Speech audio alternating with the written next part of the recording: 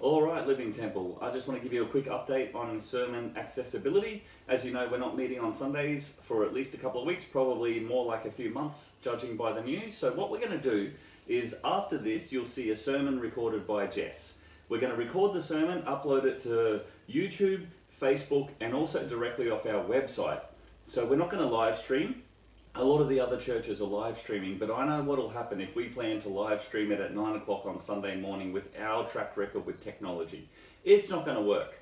But the blessing with this is if we upload it, then it's up to you when you watch it, who you watch it with, how you watch it. So you can watch it online, you can listen to it on your headphones because we'll upload the podcast as well.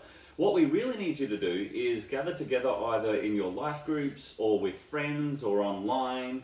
If you're not in life group, which is one of the questions we've got, we need you to actually reach out to some of your friends at church, text them, see what they're doing, and start forming little friendships and groups. We can't really facilitate that. So what we need you to do this week is to listen to the sermon sometime in your own time.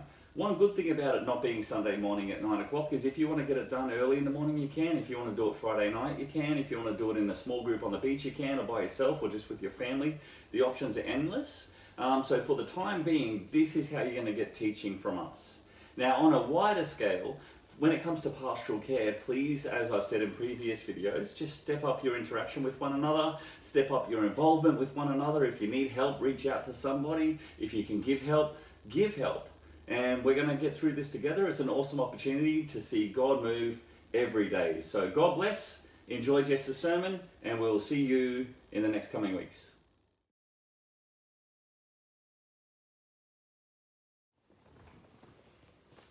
Hello, welcome to my house. I don't know where you're watching this from today. You could be at a friend's house, at home by yourself, or maybe on the beach somewhere with the crew that you love. But it's so good to have you with us. Through this time when we aren't gathering in large groups, it's so good to have technology, make it available for us to still keep connecting. And with that, we're also going to be doing this sermon today slightly differently to what we normally do. Throughout the sermon, there's going to be times where you can pause me and have a chance to have a chat by yourself. Now, if you're not watching this with someone else, you can call someone else up on the phone or maybe even journal some of the questions. The questions that we are going to be talking about are available in our life group discussion booklet. So they've been written out for weeks in advance. We didn't actually realise this would be happening with coronavirus, but we are prepared for that now. So whether you're in groups of 2s, 3s, 10s or on your own, so good to have you joining us online. So grab your cup of tea. I've got mine. And let's dig into this. You know, one of my favourite memes at the moment is whoever started playing Jumanji in 2020, please finish the game. We've had so many different challenges as a nation even this year. We've had the fires, we've had drought, we've had the farmers really struggling with that. We've also had flooding and storms, and now we have the coronavirus, which is really taking its toll on people, on who are actually getting sick, on travel, on businesses, and we're at a time where it really feels a lot like a pressure cooker. Now, this isn't unusual that we would see suffering in this life. If you're alive for more than 5 minutes, you know that this life isn't always easy. We all go through challenges. We all have hardships. It can be spiritual, it can be emotional, it can be physical. And it's so good for us to have the Word of God to help instruct us on what we need to do through these different seasons so that we can come out the other side of it and we can walk through it with the peace of God that He promises us. Now, we've been going through Matthew at the moment and in our lead up to Easter, and this week we're up to the Garden of Gesthemene where Jesus prays. This is one of my favourite passages because through my own times of trial, even as a child and in my teenage years, I really resonated with this passage, and it really gave me a lot of hope and a lot of encouragement because, as it says in Hebrews chapter 2 verse 18, because He suffered when tempted, He's able to help those who are being tempted. Now, it may not necessarily be that we're suffering because we're being tempted, but in our suffering, we have a Saviour who has suffered. He knows suffering. He knows what it's like to be isolated. He knows what it's like to go through physical pain. He knows what it's like to anticipate hard times coming, and he walks through it victorious. Now, while there's no scales of suffering, I mean, who's more valid to complain about their suffering than others, it can be quite difficult if you're going through a really hard time and you're trying to get counsel or encouragement from someone who really has absolutely no idea what you're talking about. You know, you say, I've lost my job and my family, I've broken all the bones in my body. And there's nothing really more patronising to hear back. Oh yeah, I hurt my finger last week, I totally understand. Let me encourage you and counsel you in this time. Now, once again, that doesn't mean there's more valid suffering than others, but how good is it that we have a God who knows what it's like to suffer, so that when we go to him for counsel and encouragement and correction, he's a God who knows what it's like and has the authority to speak into our situation. The God we serve is not an idea or an ideal. He's not some distant deity or power or force.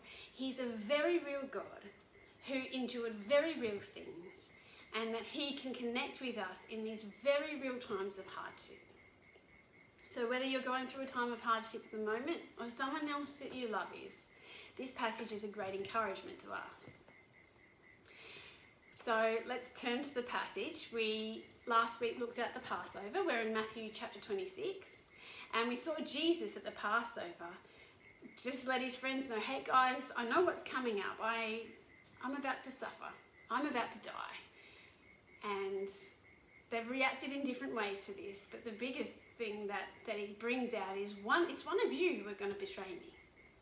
Now, this idea of betrayal comes out so many times in this passage. Have a look through the chapter, how many times it comes up.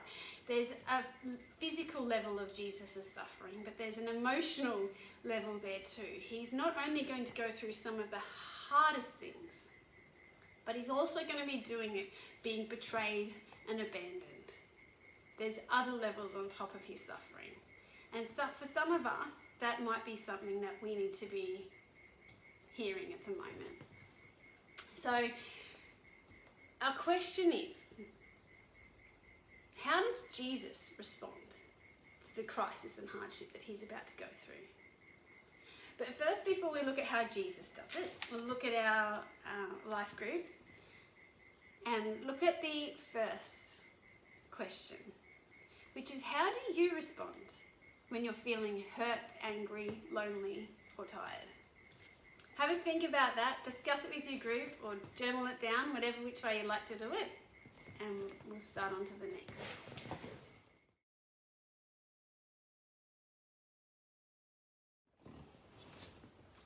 Okay, so we're on to our next little section. So we look at Matthew 26 verses 36 and onwards. You can read that in your Bible, whichever way, shape or form you like.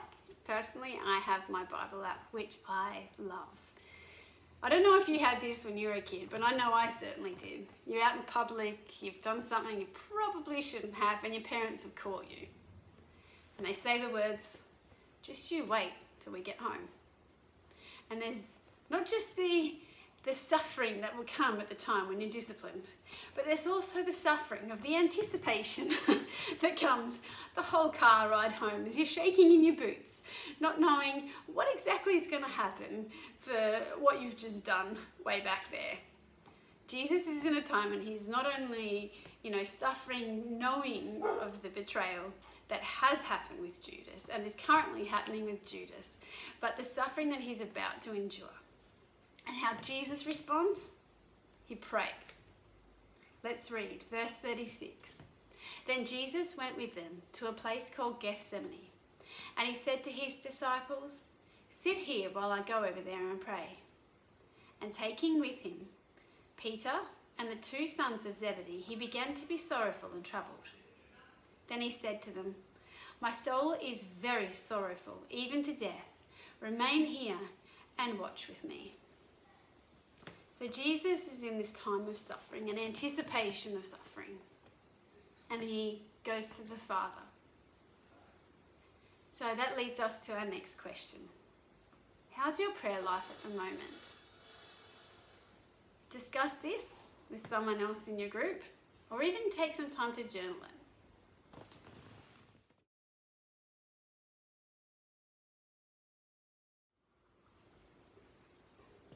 Okay, so we know that Jesus prayed, but how did he pray? Let's read. Firstly, he says to his friends, "My soul is very sorrowful, even to death. Remain here and watch with me." And going a little further, he fell on his face and prayed, saying, "My Father, if it be possible, let this cup pass from me. Nevertheless, not as I will, but as you will."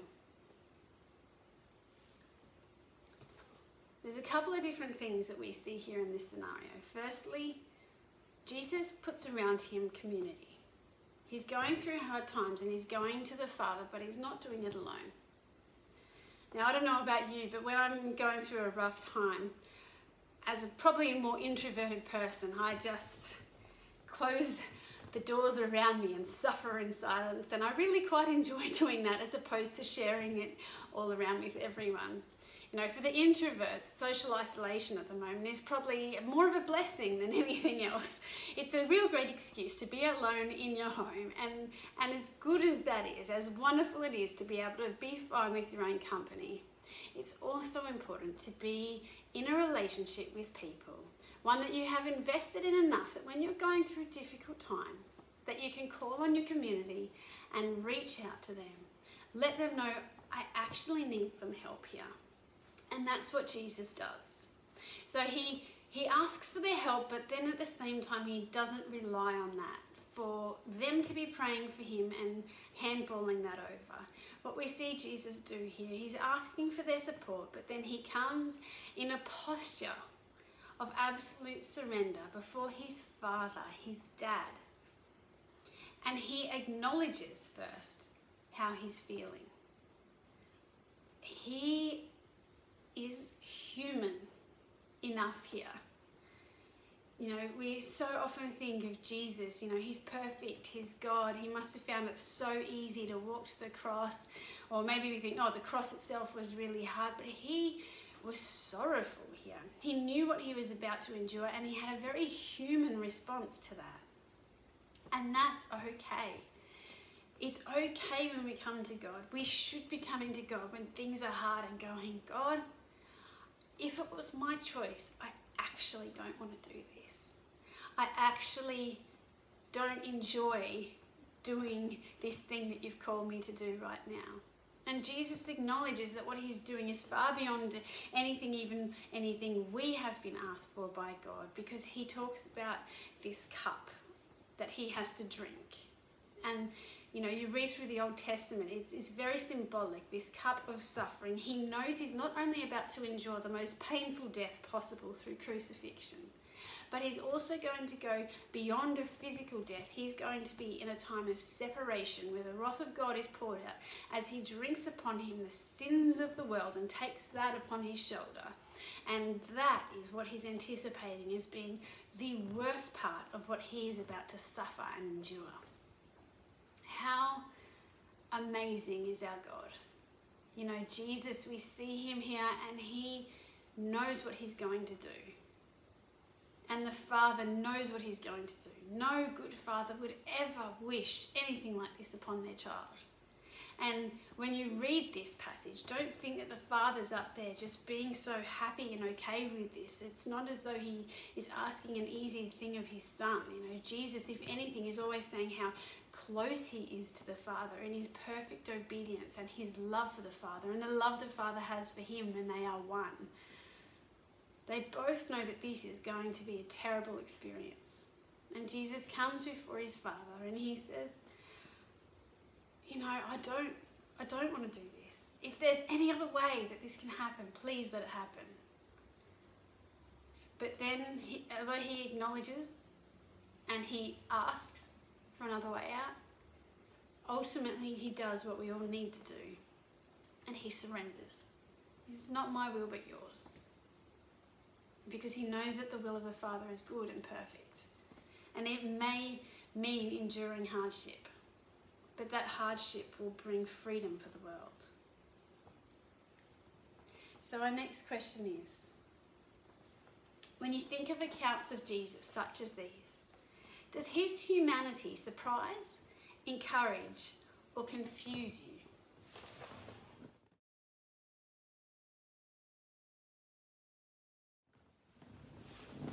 Okay, hopefully you guys got that question okay. Our next question we're going to go straight into, which is our fourth question, is Jesus lived in perfect obedience, yet it was difficult for him to do so. Is being obedient to God difficult for you at the moment? That's a great question to ask one another and to really journal, because it also means, do you know what God's will for you in your life is at the moment?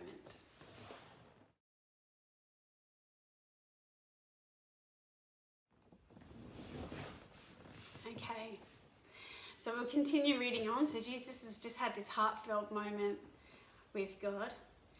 And in chapter 40, we read, after he's finished praying for the first time, he comes to the disciples and he finds them sleeping. And he says to Peter, "So could you not watch with me 1 hour? Watch and pray that you may not enter into temptation. The spirit indeed is willing, but the flesh is weak." And again for the second time he went away and prayed, "My Father, if this cannot pass unless I drink it, your will be done." And then after this second prayer, he goes once again back to the disciples. And again he found them sleeping, for their eyes were heavy. So leaving them again, he went away and prayed for the third time, saying the same words again. Then he came to the disciples and said to them, "Sleep and take your rest later on. See, the hour is at hand, and the Son of Man is betrayed into the hands of sinners. Rise, let us be going. See, my betrayer is at hand." This kind of reminds me a little bit of what it was like when I was pregnant with Josiah. And they needed to induce me, and they said, "Okay, have your dinner, come to the hospital, you'll spend the night in hospital, and then the next day we'll properly induce you. We'll put some gel on you to try and get your body ready for that the night before, and then in the morning we'll really kick it into gear, and you can have your baby the next day." Now, for anyone who's been pregnant or is thinking of being pregnant, you know that this is another one of those anticipation things. You really don't know how it's going to be being in labour. Unless you've been there, you really can't understand how it's going to feel, but you have going through your mind all the different scenarios of what it could look like. So Dave and I went out the night and we had a beautiful meal down at Cooley. It was awesome. And we went into the hospital and they put some gel on and they said, "Look, you're nowhere near going into labour. There's no way this baby is coming tonight. Have a great sleep and we'll see you in the morning." About 20 minutes later, I am in quite a bit of pain and I'm getting these, stomach cramps that are really quite hardcore. And I'm saying to Dave, "This doesn't feel right. This is pretty hardcore. I mean, if this is not labour, then this is crazy. You don't know what's happening. First baby, you don't know what's going on." Okay, about an hour of that, and then we go, "Okay, we better go ask the midwives what's going on." So we go out there and they're like, "Oh, sometimes people react to the gel. You're not going into labour because that's not going to happen. You weren't even close. So just try and go and get some sleep."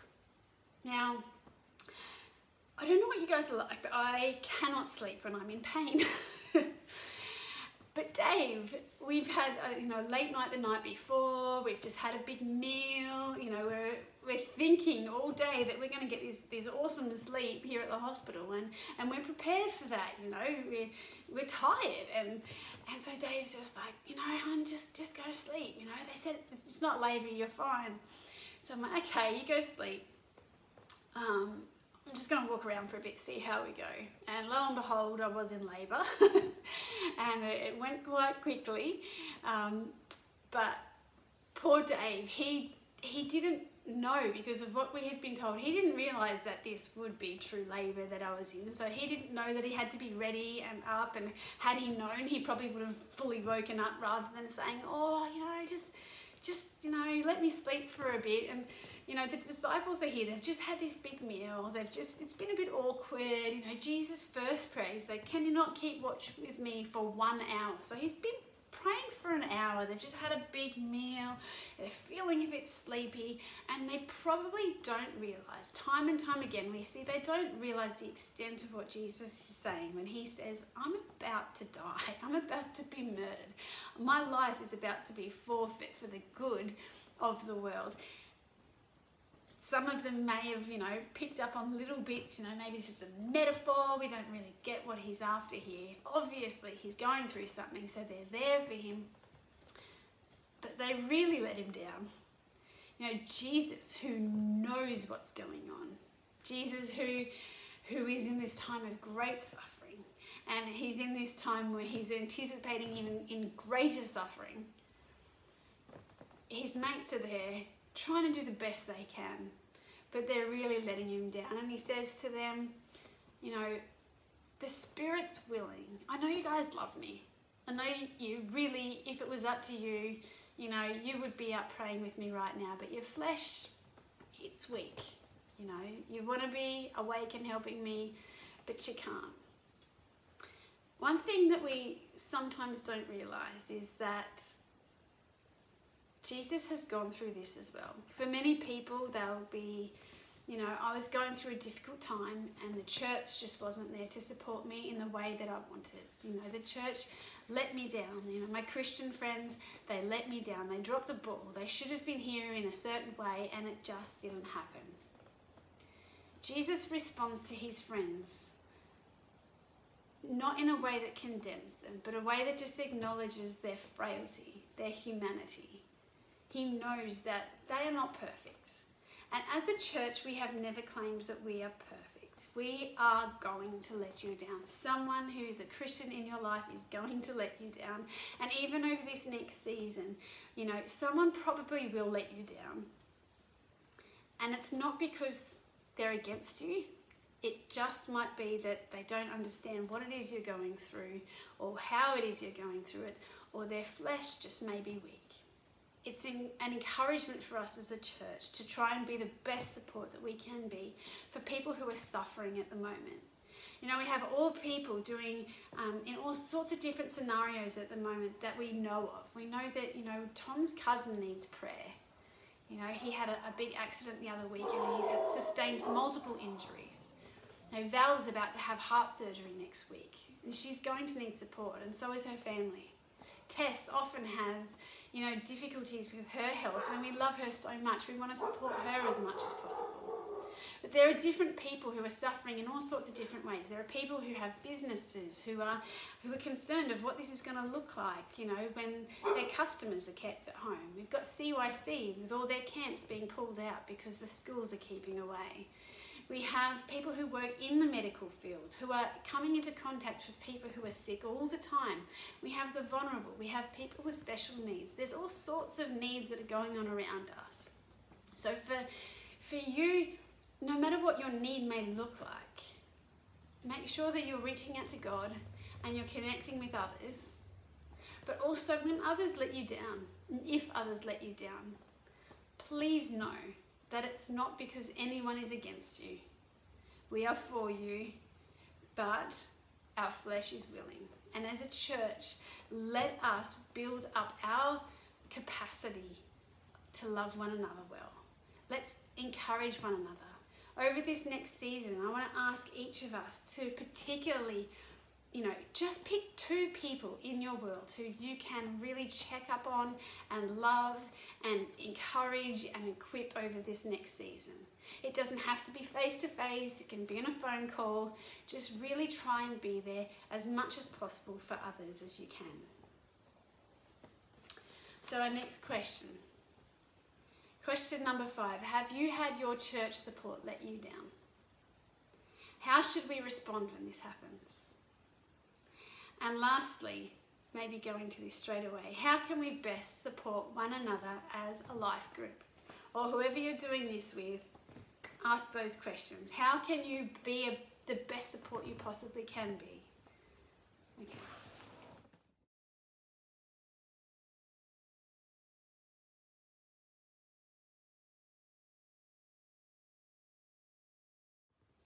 Okay, hopefully you found that today's sermon / devotional / life group discussion has been helpful for you. Our prayer for this week is to pray that Living Temple will always be a place of genuine love and prayer support. Our challenge for this week is to decide how you're going to connect with God each day this week, and ask someone in your group to keep you accountable for it. I really hope you guys have an amazing week connecting with God and one another, and may we lean on Him in all things, because He is a God who knows us, who loves us, who has the authority to speak into our lives, whether we be going through the highest of highs or the lowest of lows.